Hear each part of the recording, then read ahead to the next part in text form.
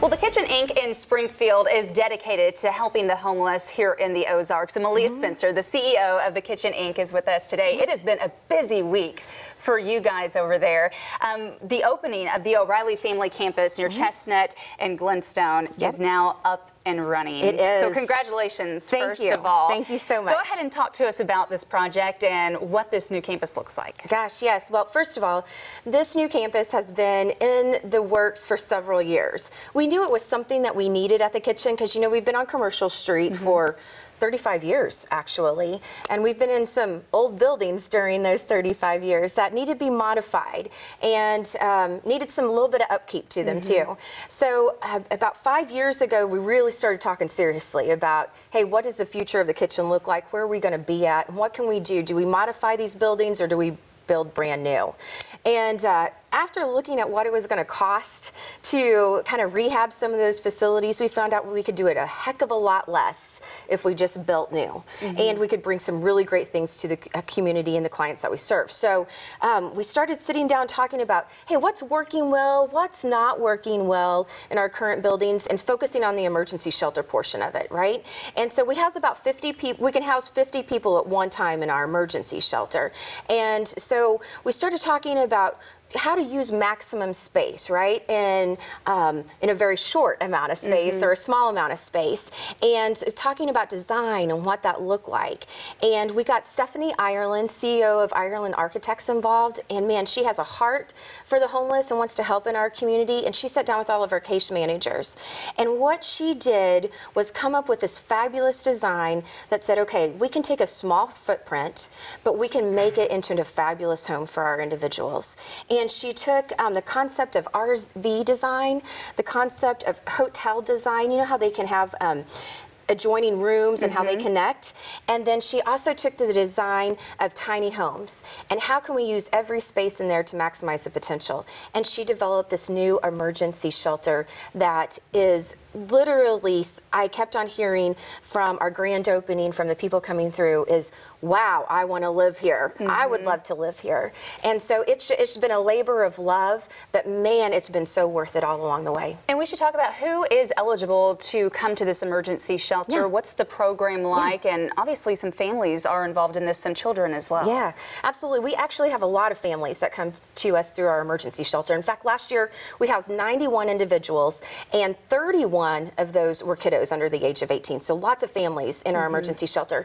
So the folks that are coming to us all come through One Door. You know, that's our collaborative effort in our community for anyone that's looking for any type of housing assistance or if they're homeless. They first go to One Door on 300 East Central.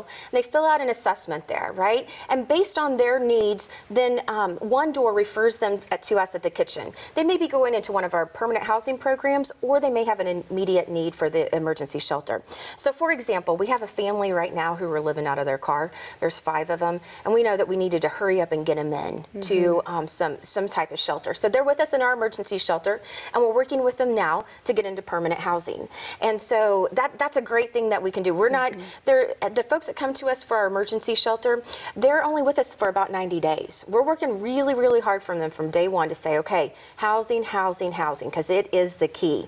And we want to get them into permanent housing in our community. And this is such a needed thing. It affects our whole community, really, and the community should participate in helping get the homeless off the streets as well. This is just phase 1. So explain phase 2 to me. Yeah, so eventually we are all going to be off of Commercial Street, and we will all be together with our Rare Breed, you know, building just right down the street from us, not too terribly far away. So we'll all kind of be really easy access to each other. And so our administrative building will actually be called the Sam and June Hamra Support Services Building.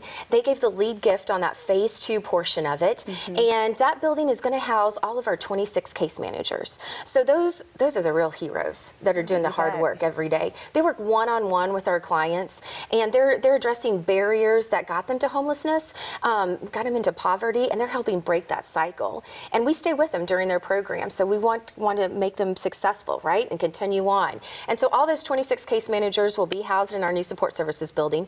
We've got some great conference rooms planned so we can collaborate well with all of our partner agencies and make it more streamlined streamlined process for it.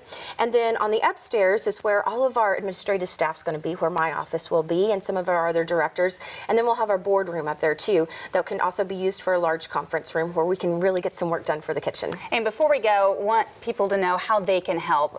You guys are still accepting donations. I know it takes money to make all this happen. So what's the way to do that? Man, there's so many ways to get involved, but first of all, you can contact us at 417-837-1500 or go to our website at www.thekitcheninc.org. There you're going to find a list of all the things that we need. And as cold weather is hitting us right now, we need some blankets, we need some tarps, and we desperately need some men items. Larger gloves, larger hats right now. And then you'll find a list of like basic needs like toilet paper, paper towels, personal items like that, things that we run through quite regularly, and that's a great way to help us out as well. Okay, we'll put that information up in this story, and thank you so much for being here. Gosh, thank you so much. Really appreciate it. It's a great project, and I know a lot of people are excited to help and see that this is moving forward in the next phase as well. Absolutely. Thank you. We'll